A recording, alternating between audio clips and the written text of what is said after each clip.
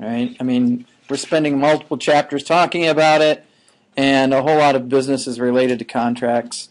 We're going to start by talking about the elements of a contract, and then focusing on the first two elements of a contract, and also talk about the objective theory of contracts.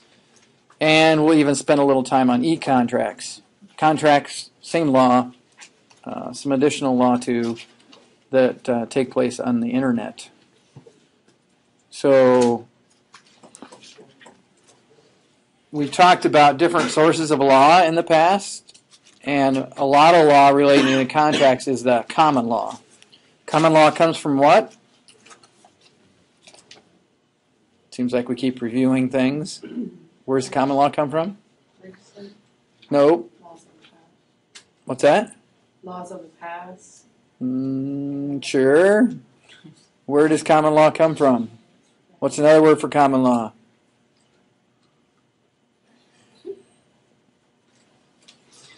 Yes, case law. Good. Common law comes from cases that are decided over time. And so there's a big body of case law out there that deals with contracts and people who breach them and the remedies that are available. Now, there are some attempts to make the law more uniform in this area. For example, contracts for the sale of goods and the UCC, or Uniform Commercial Code. But generally, if it's not addressed by the UCC, there's a bunch of common law out there.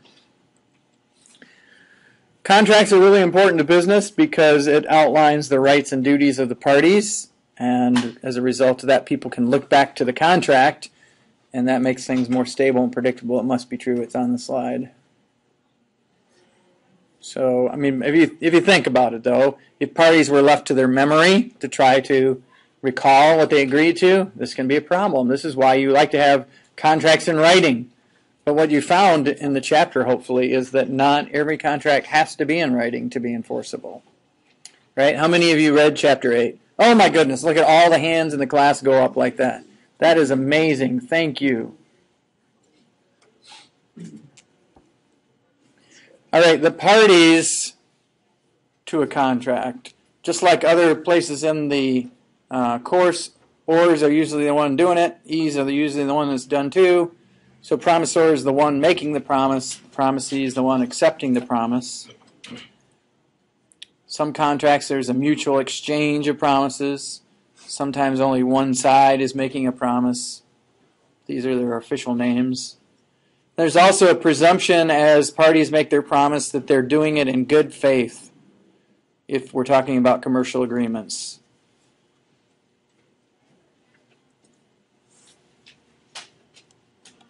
Now, what is a contract? Oops, didn't mean to go that fast. A contract is more than an agreement. Wouldn't you agree? Yes. See, we agreed, and that wasn't a contract. So not every agreement that you reach is considered a contract. Only those that are enforceable in court are going to be contracts. They involve two or more parties.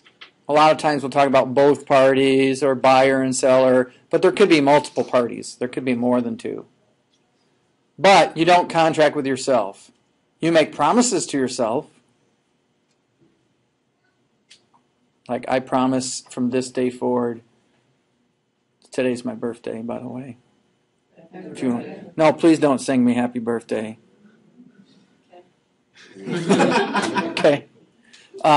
So I might say, from this day forward, right after I eat my birthday cake, which I hope to get, I will eat better. Well, then what happens if I don't do that? Am I sue myself for breach? No. So you need at least two parties. And a failure to perform what you promised to perform under a contract with someone else is called a breach of the contract. And if the other party breached and you're the innocent or non-breaching party, you could sue for damages. And like we talked about before when we talked about damages, usually trying to make you whole, however much you're out for as a result of the breach of the contract. Then there's this new idea of the objective theory of contracts. basically courts, because this is largely case law, when they take a look at breach of contract actions, they apply this reasonable person standard. They say, well, we're not really concerned about what the parties may have thought at the time. We're concerned with what they did and what they wrote at the time. So if the price says $10,000, we don't want to hear testimony about what somebody thought the price really was. We can look at the contract and see what the parties agree and give it its objective, plain meaning.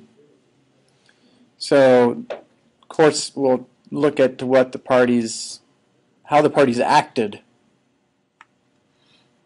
as if there was a contract, or maybe that there wasn't a contract. All right, to have a contract, you need these 4 elements: agreement, consideration, capacity, and legality.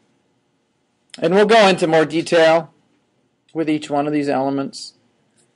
But generally, on this slide, an agreement has 2 parts. What are they? Anybody pick that up? Offer and acceptance. Good. So one party is making an offer, the other party accepts that offer, and they accept exactly what was offered. And then they have agreement. The law likes to call this the meeting of the minds, which I always picture a couple brains walking out and shaking hands with each other. Hello there, nice to meet you, mind. Basically, that you and I, if we're entering into an agreement, we only have agreement if we agree. If we're both thinking the same thing, we're both agreeing to the same thing. The second element is consideration. What is consideration? Anybody pick that up from the reading? Please, just raise your hands. Promises made by the parties must be supported by legally sufficient and bargained for consideration. Okay, so no value must be promised. Yes, value. So consideration is bargained for value. Now, why don't they just say money? It's not always money. It's not always. So it could be something else. It could be a service. It could be another good. So basically, you're not giving it away. You're getting something in return. Then capacity. Capacity actually has a couple elements, and I'm not sure how clear the book is about this, so this is a good one to make a note of.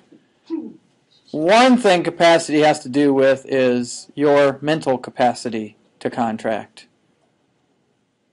And so you think about that, there are a number of things that could affect your mental capacity, like what? Are you insane enough to make this? Are you asking me? Are you asking me if I'm insane? No, I'm not. You're a minor?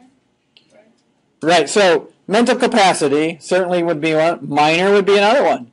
Do minors have the capacity to enter into contracts? Generally, they do. A lot of people think they don't. But a lot of contracts minors do have the capacity to enter into. Some contracts they can't. What? Sure. Why not? Well, okay, well, like in my business class, like, Those business instructors don't know what the heck they're talking about. Just saying, if you sold, like, say if you sold a, I don't know, a moped or something, and the kid crashed and came up and said they can get their money back. Well, that's a different issue. Well, I'm saying you sold it to. That's right. There's a contract. But why would you? You sold them a moped. It's theirs. They're driving around. You don't like rip them off of it and go, "Give me that back. You're a minor. You can't have it." No, the example was that the minor came back and was like, "Give my money back." You and bet. they were liable to give it back. That's right. Yes. That's a different issue. There was a contract. Okay, so here's the deal.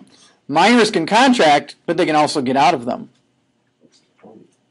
What's that? What's the point? The point is don't sell to minors.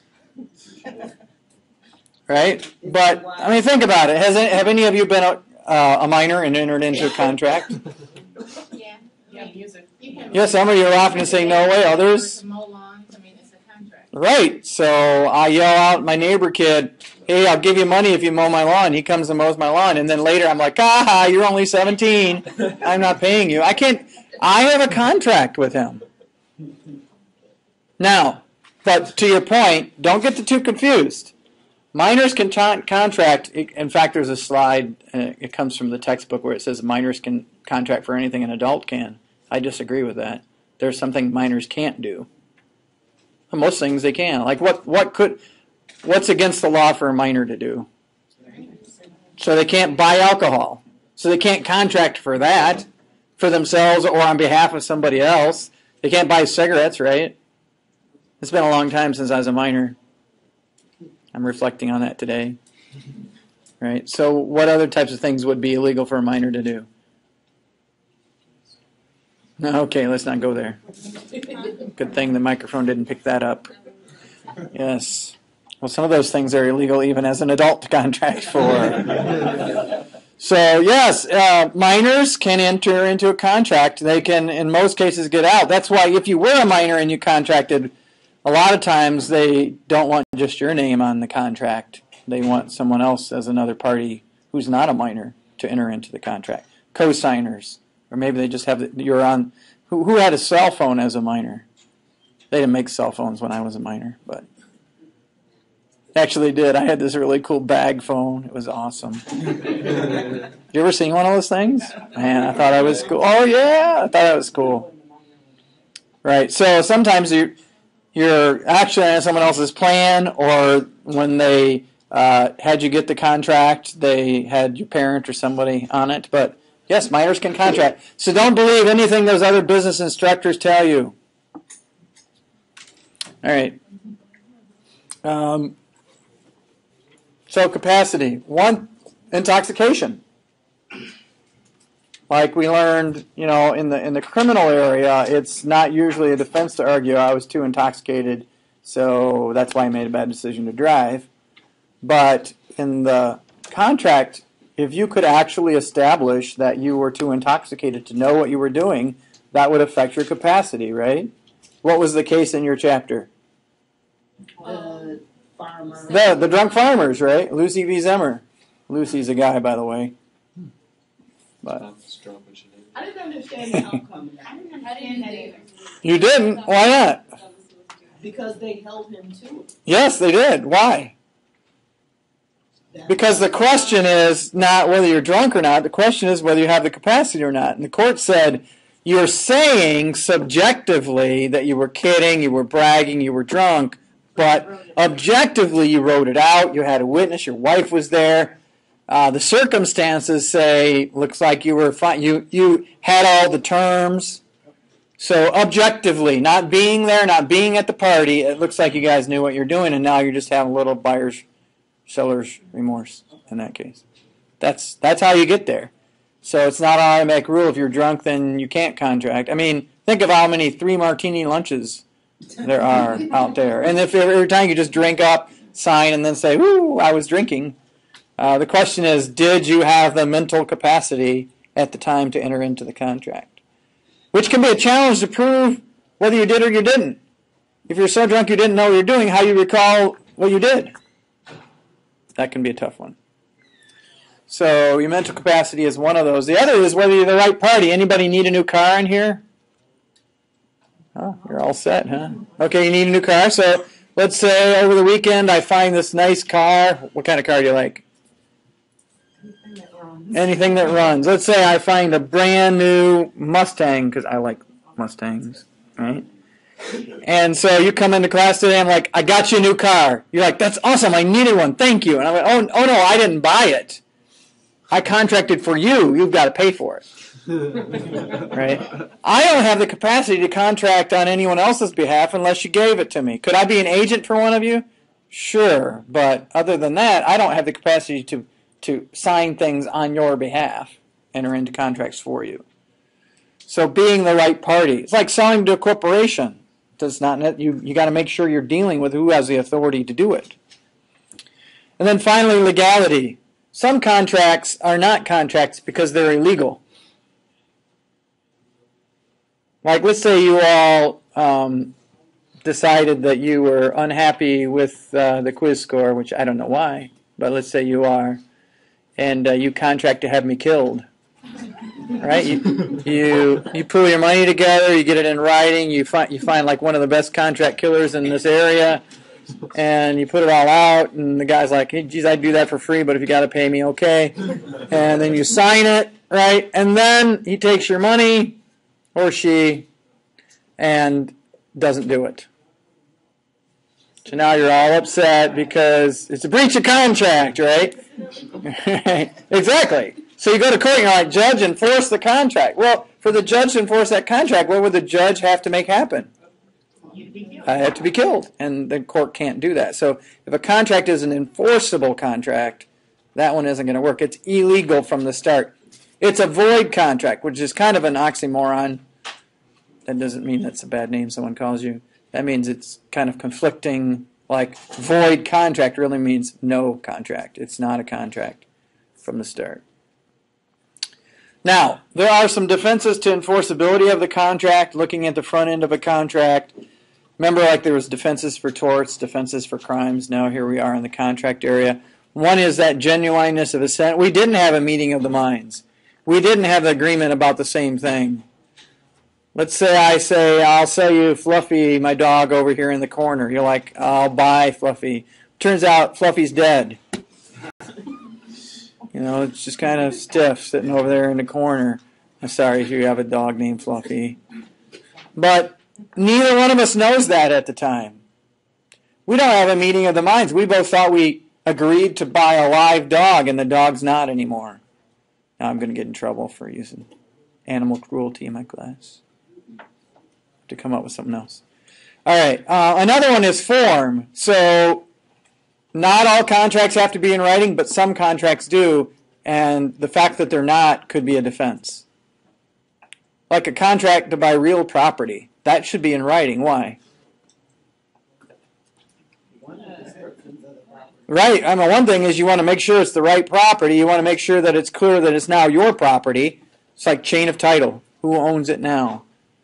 And so one argument is we don't have an agreement because the agreement about real property has to be in writing, and it wasn't. So as we form a contract, here's some different ways of looking at categories of contracts. I'll go into more detail about each one of these.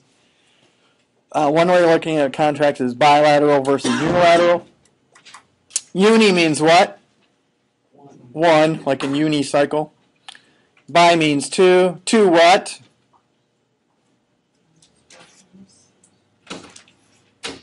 They can't hear you on the recording. I want you all to shout out so they know how smart you are. Two what? Promises. Good. My last class said parties, so we're redoing the video. I'm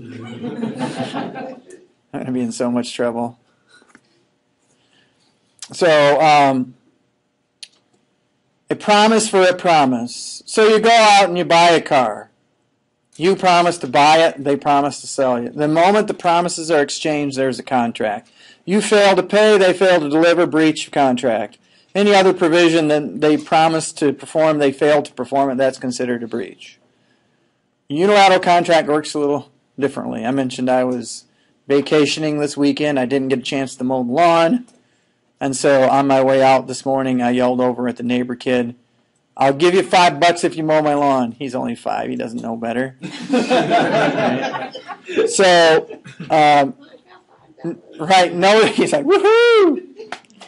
I said, I will give you $5 if you what? Mow my lawn. That's an act. Now what if he yells over, I promise? Is that what I want? No. You can only, I'd write this down somewhere if I were you. You can only accept an offer to enter in a unilateral contract by doing. You can't accept it by promising to do something. It's not the same. I invited him to mow my lawn, not to promise he'd mow my lawn. Why is this important? I get home at the end of the day. It's not mowed. Did he breach a contract? No, he didn't because he chose not to. What if I say, I'll promise to give you $5 if you mow my lawn by 5 o'clock? I get home at 5:01, the lawn's not mowed. Did he breach the contract? No, he didn't. He didn't accept. Not supposed to be a trick. You can only accept by doing it, and you could choose not to do it if you wanted to. Now, let's say he starts doing it and he does a really crappy job because he's 5 and he can't even really reach the handle. Right? I mean, I could sue him. You guys could see me suing him, right, for not doing a good job. Or you guys probably see me out there with a written contract making him sign it.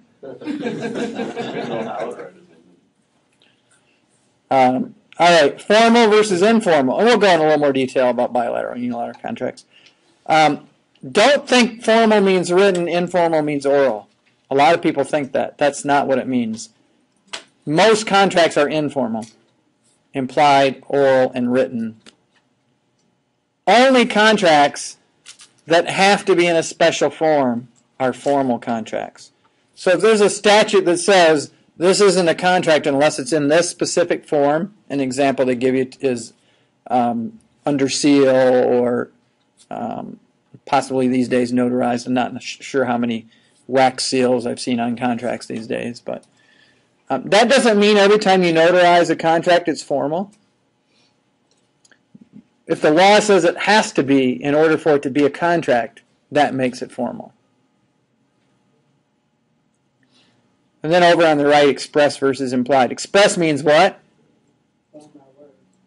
And how could that be? Two ways that could be. Words could be written or oral, right? So when we talk about express contracts, we're talking about all oral or written contracts. And when we talk about implied and fact contracts, we mean not a written agreement, not an oral agreement. We mean implied from the facts, the conduct of the parties, the facts surrounding the transaction. Now, don't get me wrong. It's possible that in the conduct or circumstances surrounding the transaction that somebody says something or somebody writes something. But what I'm saying for an implied and fact contract, there has to be, the agreement is formed by the conduct. So let's say I walk into the coffee shop. Well, I did last night. I stopped into Meijer. I like to go there because I can get me some Starbucks coffee on the way out. And so I said, I'll have mine, and I gave them my special order I always give them. And they fix it. And then I grab it and start walking out. Now notice I said something, and I did something. Isn't it implied that when I order the coffee, I'm going to pay for it? I didn't say, I hereby offer to pay you this amount of money if you make me this, right? I just walked up and ordered it, and they expect that I'm going to pay. Try this if you don't believe me. Go to Meijer, walk in, pile your cart full of stuff, go up to the checkout, and then if somebody tries to talk to you, just ignore them. Because you don't want to do anything to make them think that you want to buy the stuff. Then after they ring it all up and bag it all up, and they ask you, they're like, that'll be $500 or whatever, then go, I never said I wanted it, and see what they say. Just try it. What does the people behind you do? Right. Why are you here? Why did you come in the store? Why did you put all this stuff in the cart? Why did you walk through here? I mean, that's just the way it works. I mean, this will really flip them out too. Pull up with your cart and go, I hereby offer to purchase the groceries in this cart. And see what they do. I go, okay, I don't want. Get someone down here quick. That's right. Yeah, who knows? Or better yet, if you work, does anybody work in that type of environment? Like retail at all? I work at Meijer. There you go. Awesome. So if somebody comes up, say, would you like to purchase that to them? And see what they're like. Yeah, that's why I'm standing here. And then whip out a piece of paper like a written contract. Okay, then sign here. I mean, that usually doesn't happen. So my point is, a lot of what we do is implied. I mean, when I walk up to a vending machine, I always say, I offer to buy a Coke from you, but it doesn't talk back to me.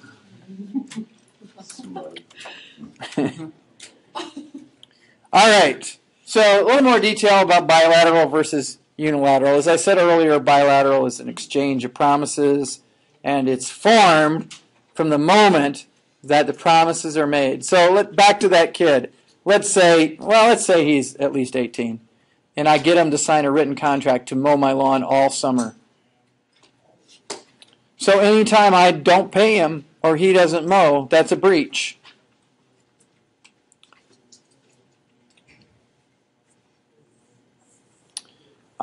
when I made the offer to pay him for mowing for the whole summer, I'm the offeror. I made the offer to him, he's the offeree. Offerees have to know about offers to accept them. And we'll get into that in a little more detail.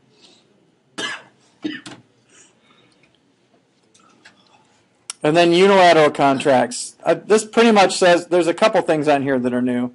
The first is lotteries as an example of a unilateral contract. Why is a lottery an example of a unilateral contract? Like, I don't know, it's your example, not mine. So you gotta get the winning ticket for it to be valid. Right. Because they don't want you to call them and say, you know, I was thinking about playing a lotto and I thought of these numbers. Will you pay me? They don't want that. They don't want you to even call and say, I got the winning ticket, trust me. They offer to pay the person who shows up in person with the winning ticket and does whatever else. So short of that performance, there's no agreement, and they don't have to pay. Wouldn't it be cool if you could walk in, buy a lotto ticket, and then say, give me my money? It just doesn't work that way. I haven't ever purchased a lottery ticket, but I assume that. No. I know I would never win.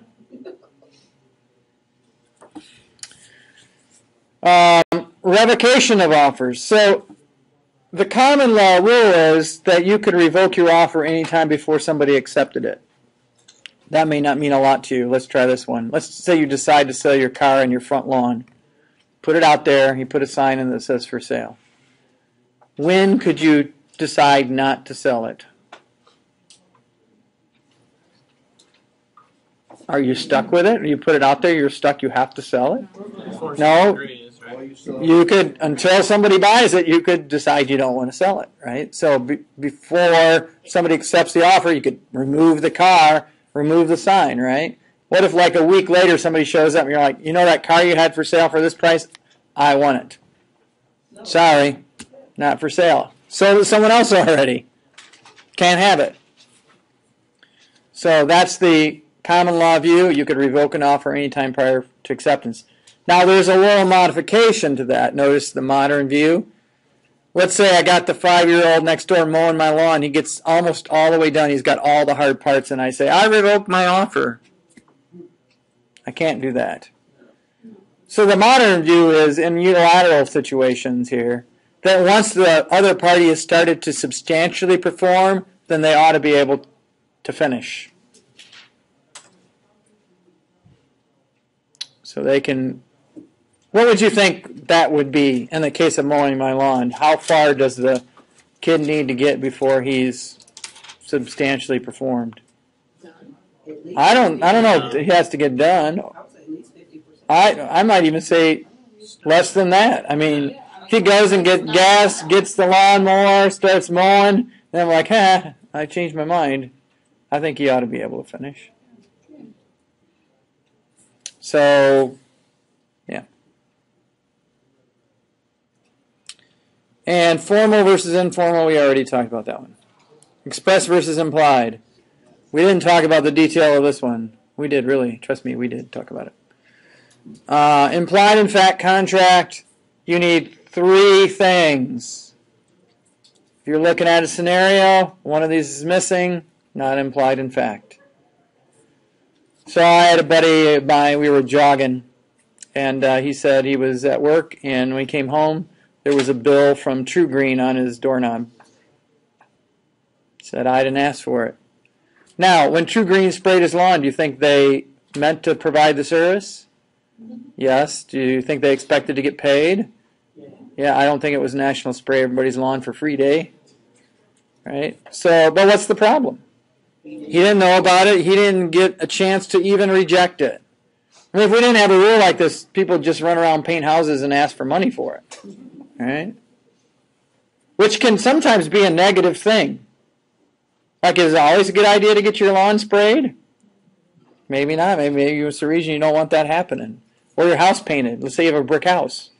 Okay, that's a bad example. But, I mean, you may come home and go, wow, that's ugly. Who did that?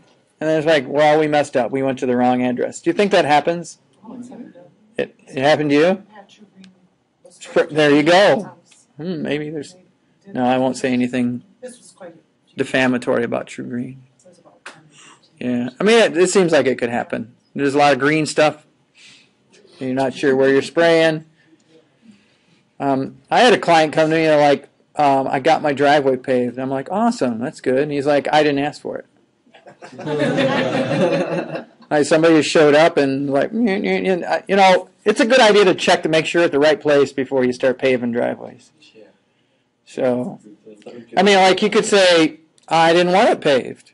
Or, I mean, I guess that'd be nice to have it paved, but what if it's like really nice? I don't know. Like, what if they do something really bad to your house? You didn't want it in the first place. So you need to have the opportunity to reject. Now, what if my buddy was sitting on the front porch, he watched a True Green pull up, spray his whole lawn, and then they bring the bill. It's like, I didn't ask for that. Right. Well, then I think he didn't stop him. I think then in that case he should have to pay.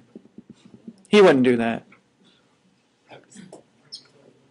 All right, and that case is an example of implied in fact contract where, you know, sometimes the question is, can there be changes to a contract? One of the common situations where this comes up is in builders. You know, they're building a house and then somebody asks for a change. Is it possible that you could do some of this orally? Sure, but it's a real good idea to have it in writing. Because later somebody's going to say, oh, I didn't want that, or I wanted it, but I didn't think I had to pay for it. I was like, my parents got their house, well, their house burned down, they got a new house built, Mm-hmm. and the builder decided the house looked better with the deck on the back of it. So we put a deck on the back. And charged them more money. Yeah, but we did not pay it because it's like, in this, it was not designed to have a deck on it. So, you know, you basically had a deck put on there for free. Thank you. Mm-hmm. It's not quite what you wanted. Yeah, sometimes they just get excited and go overboard a little bit. And extra wood. Yeah. Executed versus executory. Executed means all sides have done everything they're supposed to. Notice it says both sides, but I think there could be more than two parties. So when everyone's done everything, an executed contract is done. There's nothing left to be done. An executory contract is when at least one party has at least one thing left to do. I was telling my last class, because I am old, I've been able to pay off a couple vehicles. And, you know, I paid on them for a while. And at the end, it was still executory because the other side still had something they had to do. What did they have to do? Right, they had to give me clear title. I was reminded of this. I was looking through our important papers for my son's birth certificate. He is ours. And I saw the titles in there. I'm like, oh, I wanted to hug him. Like, it's hard getting old, but it's nice if you pay something off, you know. One time I got title to a vehicle I was leasing. You know how leases work? Like, it's someone else's property, you pay them, then you got to give it back unless you buy it. And they sent me the title in my name. Oh, thank you. Then they wrote me a letter like, oops, we messed up. I gave it back. All right. Contract enforceability. You see that word in the chapter, whether a contract is enforceable or not. So, under valid contracts, contracts that have all the elements, valid contracts are enforceable when there isn't a legal defense that can be raised in court. So you go to court, the judge says, yep, we can enforce this contract, no problem. An unenforceable contract is a valid contract, but the court can't enforce it. It says there's some legal defense. It was in writing when it was not in writing when it should have been, or whatever the defense is. We mentioned, genuineness of assent as another argument. And then there's the middle, voidable. This one gets people all the time. A voidable contract is a valid contract. But for some reason, one of the parties can get out of it. What's it called when you try to get out of a valid contract usually? We already mentioned what it was. Yes, breach. It's called a breach if you try to get out of a valid contract. But If you have a right to get out of a valid contract, it makes the contract voidable. Well, it's one thing we already mentioned, an example of a situation where a person could enter into a contract but then back out of it. Illegal. Being a minor. Illegal is different. We're getting to that one in a minute. Terms of the contract if something's not done specifically. Right, you could have a contract that's valid and it has a provision in it that says if this happens, then one of the parties could back out. The other party doesn't produce enough. The other party is bankrupt, or whatever it is. I heard this morning that Blockbuster is going through bankruptcy. Yeah. I'm like, I for years now I've been like, how come they haven't been in bankruptcy? But they're a little behind the times. So voidable means it is a valid contract. It's just one of the parties could back out. Minors is an example. Conditions on a contract is another example. And then there's void contracts, which is kind of a contradiction. Void contract means no contract, not a contract to start with. Illegal contracts are one type of void contract. What would another type be? That's probably the biggest one. There may be situations where it's not against the law to do it, but the court would say it's not a contract because it's against public policy to enforce that kind of provision or something. The book uses insanity. Well, insanity, I would say the answer is it depends. But to your question, that's a good point. To your question, I'm declared mentally incompetent by a court. I'm not. I'm just using this as an example. Some of you have questioned that already. But let's say that I've been suffering from dementia, and every time somebody calls me at home, I buy whatever it is. You know, I got a brick house, they're selling siding, I'm like, I want it, you know. And then finally a family gets together and they're like, there's something going on here. They go to court, they get a guardianship established over me, and the court declares that I lack the capacity to enter into contracts.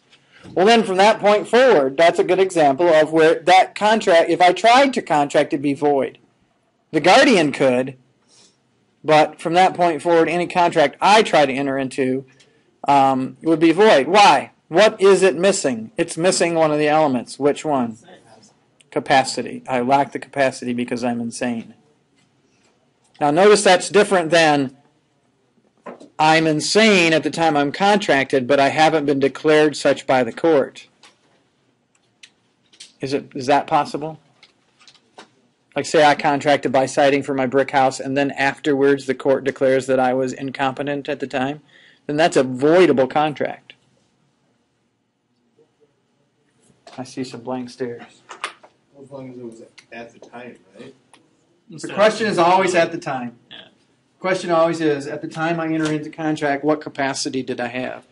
But the difference in the example is, in the void contract example, before I enter into the contract, I'm declared incompetent. So then any attempt to enter into the contract would be a void contract, wouldn't be a contract. But in the example I just gave you, I enter into the contract, and then later the court says, you entered into a contract to buy all the cars on a car lot because you thought you were the prince of whatever, right? Well, then that means any contract afterwards would be void. Any contract before, if it could be established at the time you lacked the capacity, it would be voidable. Voidable is, think about it, voidable means you could get out of it, but it means you could also stay in it. Is it possible that I made a good deal while I was lacking the mental capacity? Yeah. When I think about being intoxicated, it's possible that later you could go, you know what, I wasn't of the right state of mind, but it looks like I did pretty good. Right? So the question is always, what was my capacity at the time? And with that case of being declared incompetent, did it happen before or afterwards? All right, so the 3 V's, just as a review: valid, voidable, and void. Void contract means no contract. Voidable means a valid contract you can back out of, and valid means it's got all of the elements.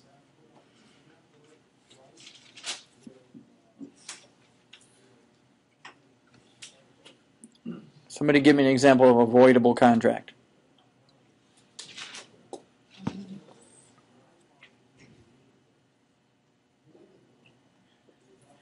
Voidable. Yeah. Like you said, dementia. Man lives at home Mm-hmm. and is suffering from dementia, but hasn't had any. His family hasn't interceded. Someone comes to the house and say, "You need a new roof," Right. and he, well, yeah. If you say I do, right? Right. And then later it turns out that at the time he contracted, he didn't understand. Yeah. That's an example. All right, so I asked for that because now I'm going to talk about a situation where it's not a contract. So quasi-contract is a remedy you get from a court when there's no actual contract. Notice we've been talking about the way contracts get formed. This is not a contract that gets formed by the parties. This is a contract that the court whips up afterwards, as it says on the slide, to avoid unjust enrichment. So if you're wondering what would be a good example, don't look in the book. The example in the book is the stupidest example. Not that mine are much better, but the example in the book is vacationing physician driving down the road, sees somebody on the side of the road unconscious, renders them aid, and then slaps a bill on their chest, apparently. Okay, I added the last part, but... That would be the same degree. Right, it just seems like... I mean, I think the better example is hospitals. I mean, that's what they do, right? They treat people who might be unconscious, and they expect to get paid when they do it. Well, I'd like to say I'm excited about contract law, as you all should be.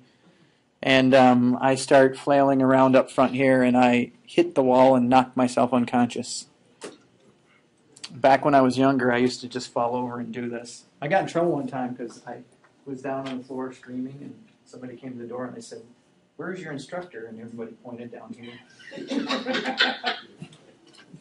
So let's say I'm down here on the ground. I want to make sure the recording gets this. And I'm unconscious. I've knocked myself out. What are you going to do? Oh, no. Point and laugh. All right, so you leave, you roll me, you take my wallet. One of you says, do CPR. The other says, he's drinking coffee, he's got bad breath. And so you decide to take me over to the hospital. Right? It's right across the street. You roll me in there, and they ask me, "Sir, would you like medical treatment?" And I respond with, "I'm unconscious." And they're like, "I know, let's get him to sign something." Right? "I can't sign anything, I'm unconscious." And they're like, I know, business law. Let's watch him and see if he engages in any conduct, which implies he wants to enter into contract. Maybe I'm bleeding, and they're like, "Ooh, there's conduct." Like, I'm not doing anything, I'm unconscious. So they render me treatment, and you're all anxiously waiting. Right? And then I come to, I'm like, "Let's get back to class." And you're all like, "Yahoo! Let's do it." And they're like, Sir, you have to pay." And I go, this is a good teachable moment here. "I'm a lawyer, this is my class, and I know the law. I did not enter into a contract with you. I don't have to pay. Am I right?" Well, I'm hearing I'm right, I'm wrong.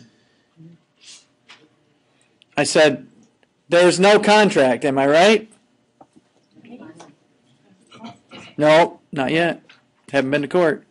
It's kind of implied. "No, it's not. It's not. I just got through telling you there's no contract. It can't be implied. In fact, I didn't do anything. I was unconscious.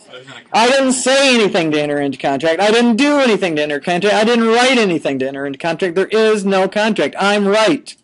There's no contract yet. There's no contract yet. And there's only going to be a contract when the hospital takes me to court and I say, "Your Honor, there isn't any contract." And the court says, "You know what? You're right. But there's this remedy that we can put into place where we whip up a fictional contract between you. And the reason we do that is to protect you and them. We protect them because they get paid. We protect you because they don't have to wait around for you to come to."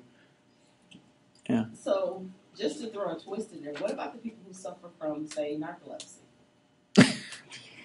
Okay, go on.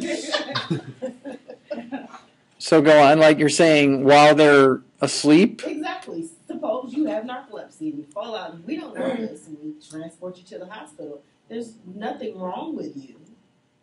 Oh, you're saying they give me treatment and I don't need it? Yeah, I don't know if that twist will help us understand the idea of quasi-contract. Because, I mean, you can get into, can someone else give consent for your treatment? Do you really need the treatment? And all those type of questions. I mean, I think your argument goes to, was I really unjustly enriched when I got treatment I didn't really need? So I suppose that's my argument is, court, you shouldn't use your equitable powers here because we're not avoiding unjust enrichment. They did something to me they didn't need to do. What if they made me worse? They're like, we need to be paid. Paid for what? You harmed him. You didn't help him. Right? So, yeah, I suppose that could be an issue. All right, so if you see a scenario, and in the scenario there's a contract, then you're not going to get quasi-contract because you only get quasi-contract from a court afterwards when there was no actual contract. All right. So let's look at the elements of a contract in more detail. Agreement. Remember we said agreement is an offer and acceptance. Let's focus first on the offer. The offer has to be serious and objective. And we were mentioning case 8.2, Lucy B. Zimmer, earlier. The court's going to look at the objective facts rather than what one of the parties says to try to avoid the contract. So you say that you were intoxicated and you didn't really mean it, but objectively it looks like you did. Is it possible to avoid a contract by claiming you were voluntarily intoxicated? Yes. Not so much with crimes, but in contract law, if you can show that you were intoxicated and the reason was because you intoxicated yourself, if you can establish you lack the capacity, the court may let you out of the contract. All right. Involuntary. Right. I mean, clearly, I think if it's involuntary, your question is there such thing? Sure. You could get a bad brownie. Your drink could be spiked with some kind of drug. You could be forced to drink. A lot of people say that, but I don't know how often that happens. But it does. It does. Serious intention. This is more a list of things that aren't. So your opinion isn't an offer. Negotiations aren't offers. Even agreeing that you'll agree sometime in the future isn't good enough. Think about an ad in the newspaper. Let's say I want to sell my Jeep. Jeep for sale, $5,000. And then 5 people call me back and say I accept. Do I have to sell it to all of them? No. Yeah, you can all share. Each a day of the week you get to drive it. So it's an invitation for someone to offer me, and they call and I get to pick who I sell it to. All right. So an offer has to be definite. My Jeep for $5,000. It's got to be definite enough for another party to know what they're accepting. And it has to be communicated to the offeree, which seems like a no-brainer, but let's just give an example. Let's say I got a kid. He likes to wander around. He's always taking off. And I put up a reward. Can't find him. Been lost for a few days. So put up a reward. Please return my kid. I'll give you $5.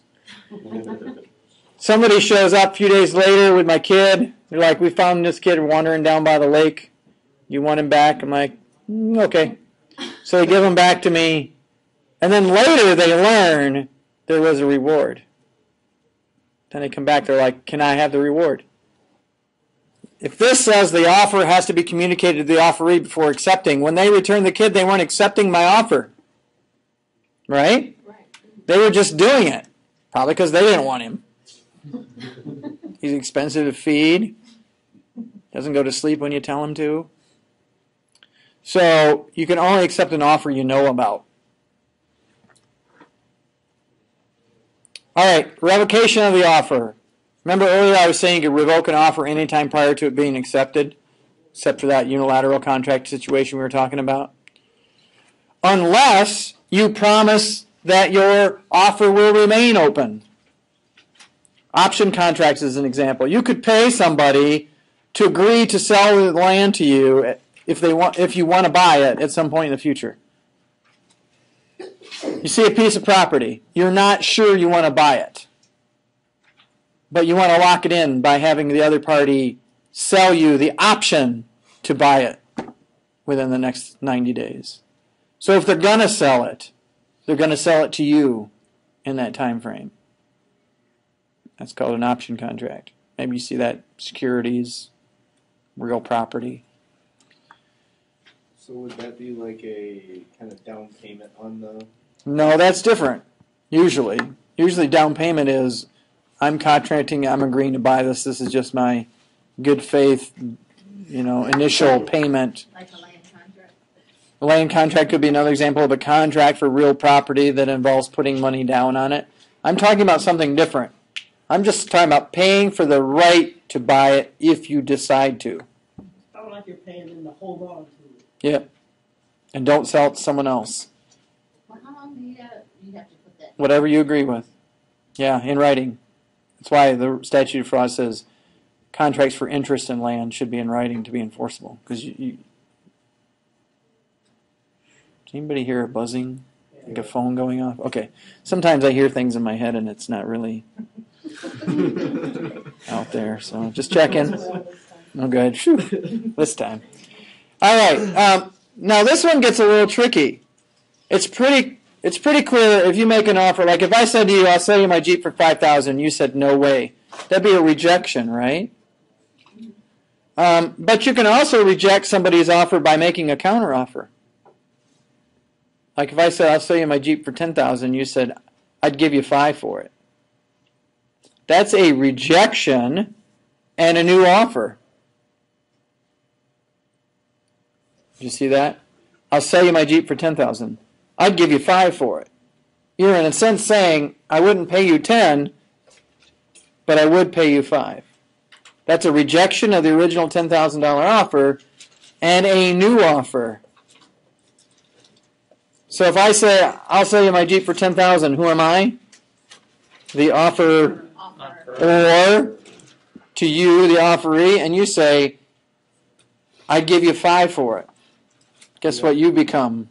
You're the offeror, right? You reject the original offer, and you now present a new offer. You're the offeror, I'm the offeree. Now, why is that so important? Let's try that again. I'll sell you my Jeep for $10,000. I'll give you $5,000 for it. And then I respond with, nope, I'm not going to do that. Guess what? The original offer is no longer out on the table. That's why it's important to know that a counteroffer is a rejection of the original offer. Because you're like, okay, I'll give you $10,000. Too late, not there anymore. Yeah. So does the counteroffer automatically get rid of the first offer? Counteroffer is a rejection of the original offer and a new offer. And another thing to talk about in that context is the mirror image rule. So, what is an acceptance and what is a rejection and counteroffer? The mirror image rule says the acceptance must mirror the offer. If I say I sell you my Jeep for $10,000, your response is I'll buy your Jeep for $10,000. That is an offer and acceptance. And then we have an agreement. But what if I say I'll sell you my Jeep for $10,000? You respond I accept for $5,000. That's not mirroring the offer, is it? I mean, wouldn't that be cool if you could trick people? You're like, I accept for $1. You can't do that. That's not really an acceptance, even if you use the word I accept. All right, so sometimes, even though the parties don't reject the offer, the law might terminate the offer. The law steps in. I was trying to sell my house in Kalamazoo. I contracted with a real estate agent who didn't know what they were doing. Actually, I contracted with a real estate agent who didn't know what they were doing, and then they pulled their mother into it. Her mother was newly licensed, and so I thought I was contracting with one person to do it, and they said, "Oh, I'm going to have my mom practice on you guys." So I terminated that relationship, but it was for a 6-month period of time. if they couldn't sell my house within that 6-month period of time, the law would terminate that. So there wasn't any agreement between us. Or I might have the offer open for a period of time. Or let's say I offer to sell you my house, but it burns down. You're like, I accept. I don't have a house to sell you anymore. So whatever it is that's the subject of the offer could be terminated. Or the death or incompetency of the party. I offer to do something for you, but I can't do it now, I'm dead. It's harder to do things after that, right? Unless it's irrevocable. I mean, it might be a situation where the estate is now responsible for it. But generally, if I can't perform it, then I can't. So that could happen with incompetence or incapacity of the party too. Or the supervening illegality of a contract. I offer to do something with you that subsequently becomes illegal to do with you. Sell you some chemicals or something that now are illegal to sell. All right, and then acceptance.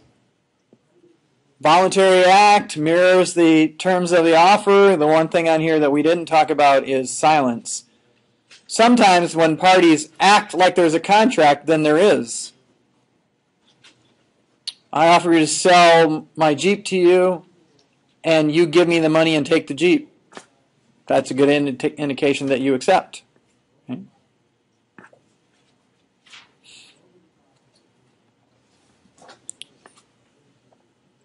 Usually an offer can be accepted by any reasonable means.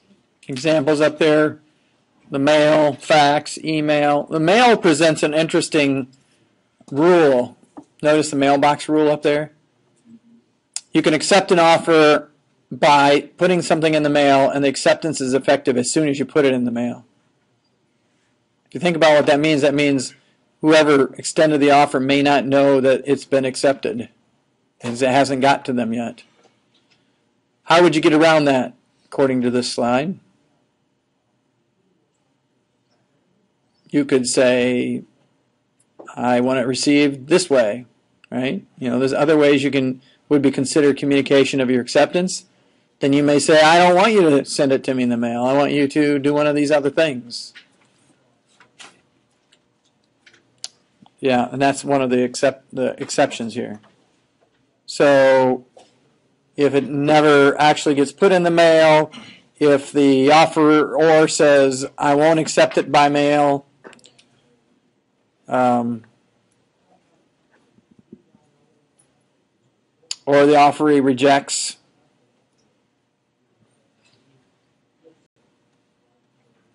and then all the stuff we've been talking about online, e-contracts. A lot of these things, whether you're talking about a paper written contract, an oral contract, an e-contract, you're going to want these things in your contract.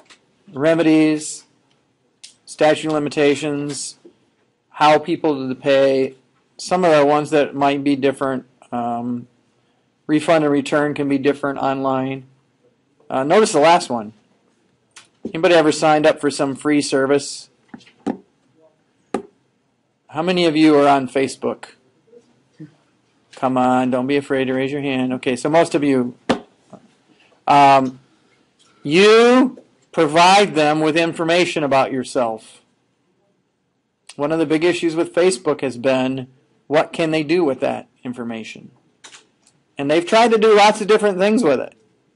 Like your friend is buying a Coke right now and having that show up on your wall, or watching this movie, or what third-party applications have access to your information.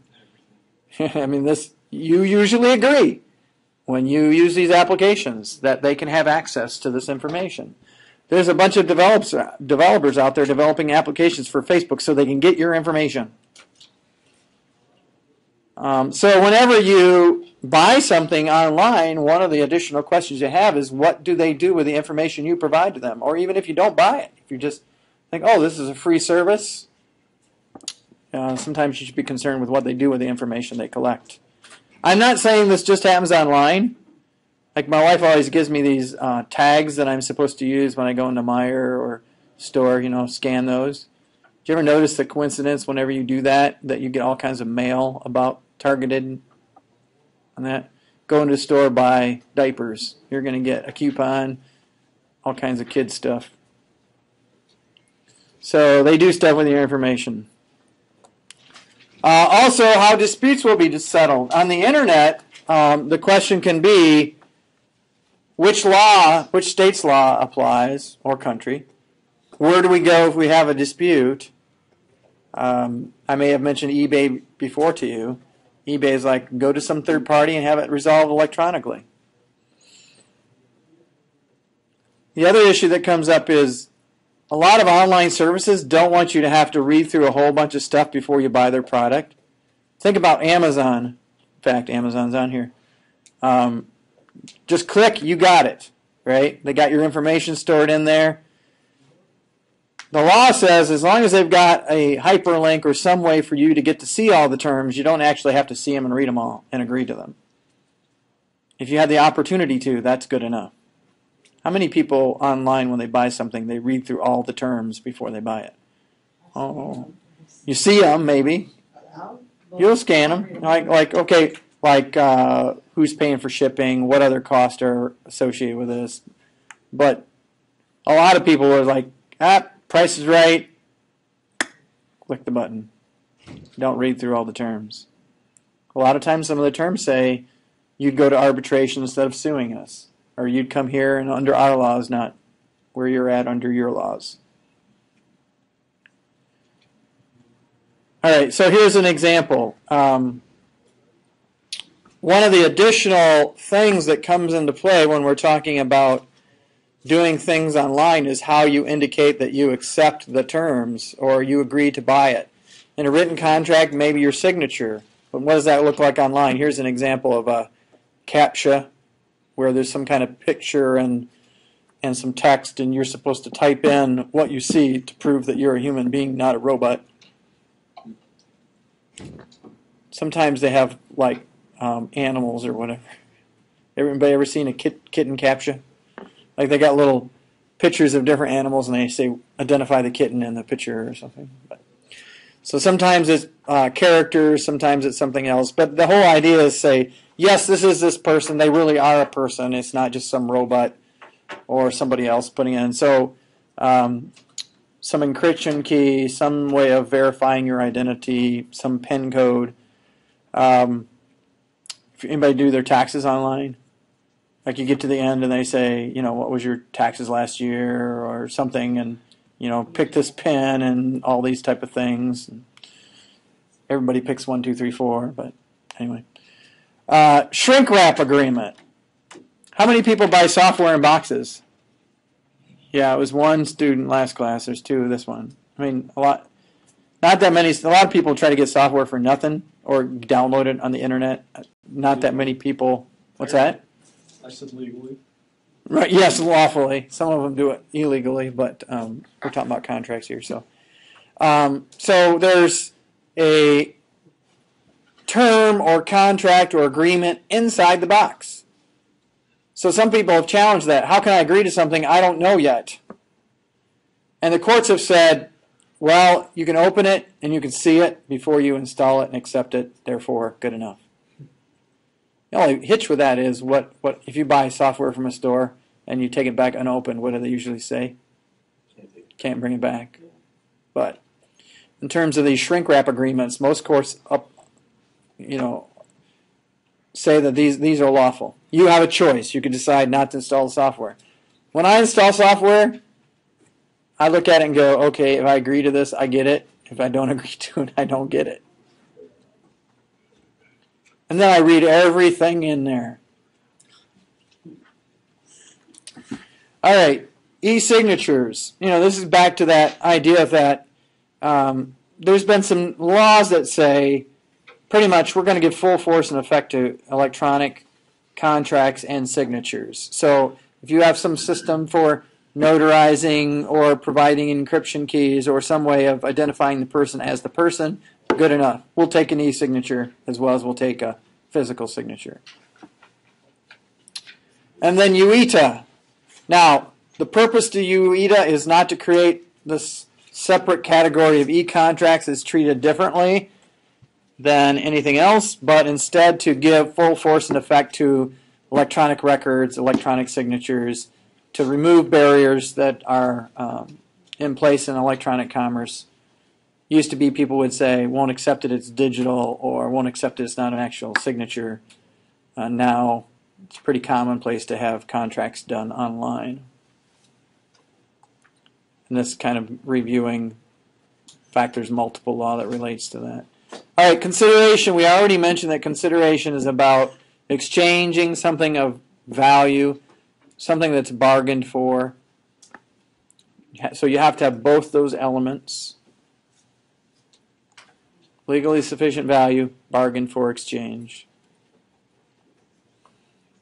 But the new thing this slide adds is that courts usually don't get involved in if it's enough or not.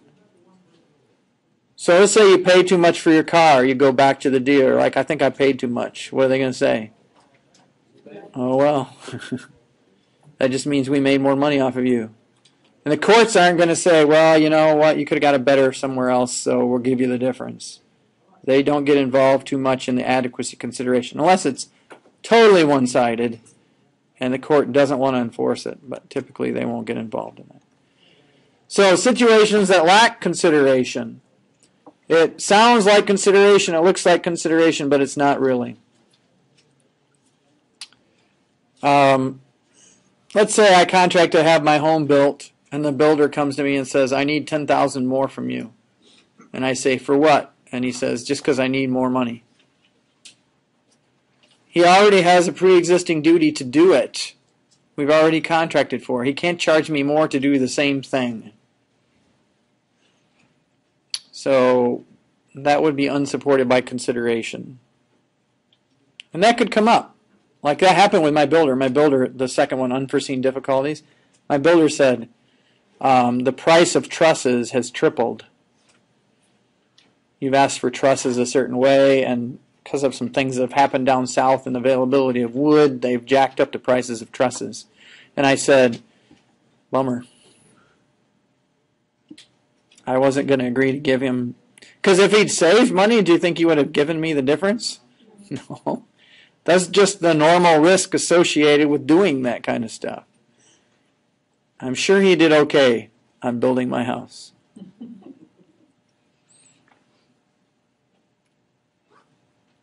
Past consideration. Things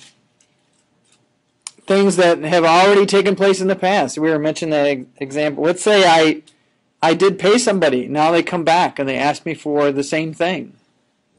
Not going to work. What if my neighbor, who's a police officer, comes to me and says, pay me $1,000, I'll guard your house. That's pre-existing duty, right? He already has a duty. Actually, he doesn't. He's in a different county, but let's say he did. Or an illusory promise. It sounds a lot like a promise, but it's not really. I promise to buy your property if I want to.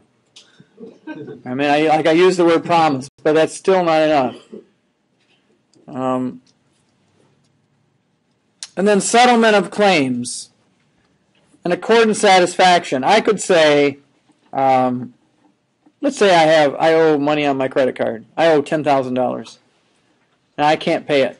So I contact my credit card company and I say, I'll give you $5,000 right now. They've got some choices, right? They could say, we'll take it because we don't think we're going to get it more. That would be different than what I originally agreed to pay them, right? What if I just send them $5,000? What are they going to do?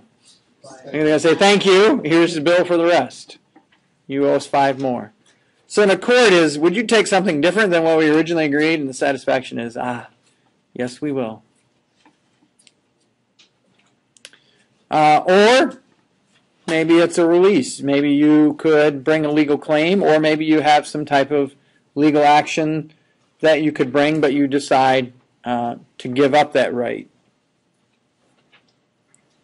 And then the last one that I think is kind of a challenge, and one you will need for the group activity is called promissory estoppel. So, promissory estoppel means you're stopped from getting out of your promise. You make a promise to somebody when you didn't have to, but as a result of that promise, they rely on it to their own detriment. Then it's unfair for you to back out. Let's say I promised my son the land next door to our house. Did I have to do that? No, I just said, I'm going to give you that land.